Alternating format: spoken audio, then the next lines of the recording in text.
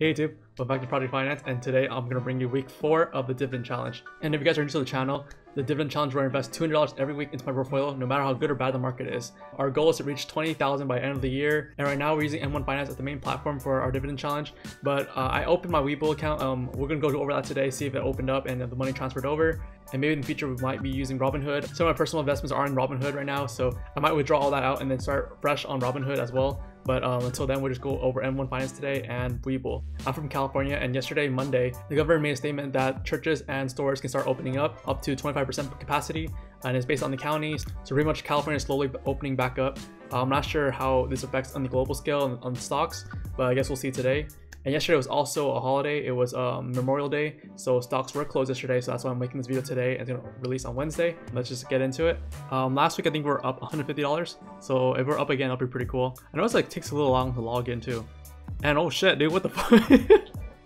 We're up $430. That's crazy. Up 5.25%. Total of $11,205.67. My total that I invested in was $10,800. It looks like I have $2.78 of dividend right here. I'll go over that when we go to the activity, but that's crazy. Up $431. It's been a pretty good week since I've invested so far. Let's go over the last 7 days since I don't look at the account, because whatever you guys see is when I see it. This is live. The day already closed, so nothing should be moving anymore. So let's see here. As you can see, this is where we were last week on May 18th. That's the last video of dividend week 3. I was at $10,744, and we can go to the right here. And let's actually go to the week view. The lowest point in the week was on May 21st. It was at $10,793, but it was still over $10,744, which was May 18th. So we're still up here about $50. And you scroll to the right, and it jumped from Friday to now, to today. So let's look at the pies here. So for the aggressive ETF pie, I'm up $214.41, up 5.24%. Let's go to the pie, and everything's green. The highest being VB, which is 9.99% at $60.52, and the lowest is SHY, which I'm up a measly penny, 0%. Let's see the last week here. And the last week, the highest gain was VNQ at 6.16%. I don't have 5% in this. This was the real estate one. I didn't have much hopes in this one, so I only put 5%. But I guess I was mistaken. I should put more.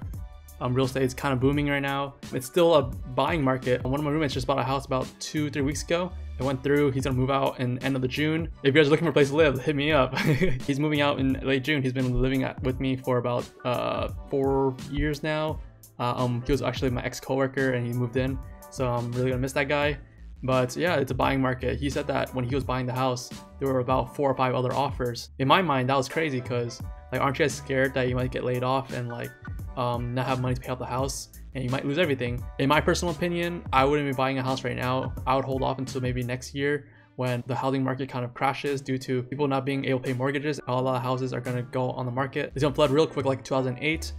But maybe it won't, because we're getting a lot of these stimulus checks and a lot of these unemployment checks, so people are still able to pay off their houses. Maybe that's why it's still kind of a buying market, but I don't know. I feel like it's going to crash eventually in 1 or 2 years. I'll save money to buy it then. But on the flip side, mortgage rates are like the lowest it's ever been ever. One of my other friends, he refinanced his house to like under 3.5%, and that's like unheard of, all-time history low, and he did it without buying any points or paying any closing fee, which is absurd. I refinanced my house back in like late September because it was kind of dropping already, and I had to pay about $6,000-7,000 in closing costs. I might refinance too, taking up his deal, because his deal was pay zero and just get a lower rate for no reason. And also I'm kind of early on my mortgage. I'm not like halfway done paying with it, so the repercussions aren't that big. But yeah, it's based on what you guys personally trying to do with your house, and how you're trying to navigate with your future. So something that might work for me might not work for you, so just doing your own research. But yeah, I'm actually really surprised that real estate is still doing pretty well.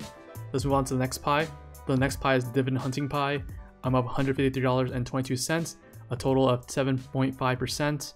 Let's go into it, and everything's green for this one too. Highest being AGNC, up 10.51%, a total of $106.76. Let's go over the week, see if anything changed.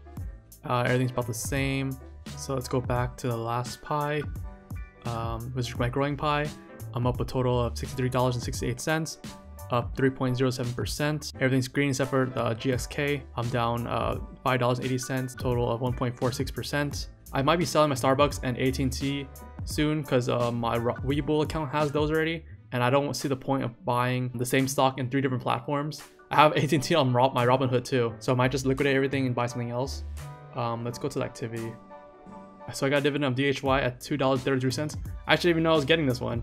It's because of the portfolio here. Yeah, it dropped on May 14th. I didn't even know that. That's probably why it went down, because I bought it on the 11th and May 15th. Yeah, that's why it went down. I didn't even notice. And then I got Starbucks dividend of 55 cents. When did that drop? I didn't even notice. I need to keep track of my M1 Finance's dividend calendar, which I should. Oh, it dropped on the 6th. Huh. How about that? I only have 3.5 shares, hence the low dividend. I believe, let me see, let me double check again. The dividend dropped right when I opened the account. Yeah, May 6th. So this is probably when I barely opened the account, because I opened an account on May 1st. And I only had $4,000 in that account. So probably I had less than a share at the time. So that's why I only getting 55 cents. So I probably had a share and a half. So I had 55 cents. So let's check the overall holdings and percentages. So if you guys notice that this number is actually different from my portfolio number, the 431.31 cents, is because this unrealized gain is just the gains of the stock, and then the total here comes from the earned dividends and the gains. So that's why you get the $431.31. But my question is that why the $28.42? Because in my activity I only have 2 dividends, and that's not $28. So I'm guessing they're calculating future dividends. I'm not too sure, but let me know in the comments below how this is working, because that's kind of weird. I might do something with my referral, because I think my referral is $25 if I remember correctly, or maybe it's dividend that I'm getting in the future and they're just calculating it since I already meet the ex-dividend date. But we'll see in a couple of days, see if this activity changes. Also, another discrepancy I see here is that the percentage here, 8.12%, isn't the same as percentage on the portfolio. It says 10.51%. I did the math earlier, and this is the correct number. So if you want to see the true percentages, I think you should go to holdings. I'll try to figure out why this number is higher than this number next week, and I'll let you guys know. Because if you do this math real quick, let me punch it in for you guys. 106.76 divided by 1314.15.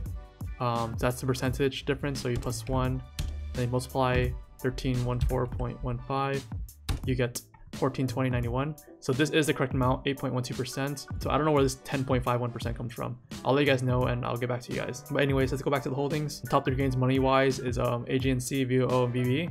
These two obviously because they have the highest slice in the pie, so they have the most gains.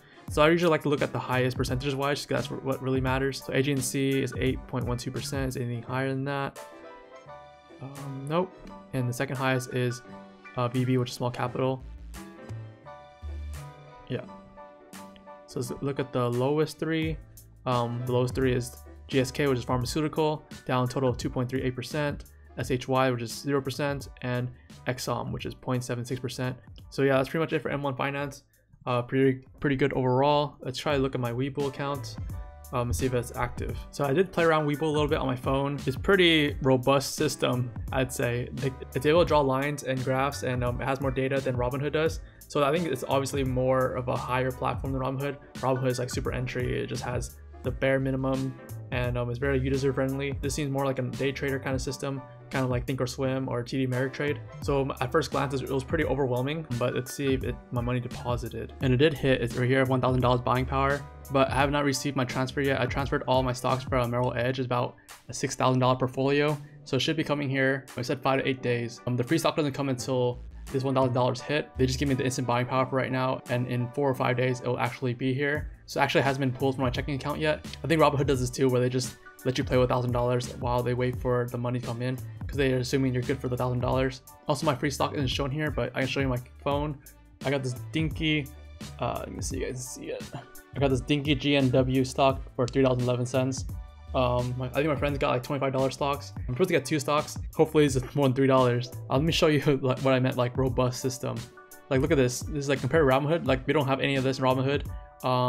This is like the real deal. We're not in Kansas anymore, boys. I think this is kind of too much for you guys as a viewer to kind of see what's going on. So I think I might be using my phone for this, for the overviews of every week, because you guys don't need to know what I'm doing. You just kind of just want to know the results, right? If I'm losing money. But that's gonna wrap it up for today's video. Let me know down below if you guys are in the green. I'm surprised I'm in the green. And lastly, thank you guys so much for watching this video. Be sure to like the video and subscribe to the channel if you like this content, and ring the notification bell, and I'll see you guys in the next one. Bye.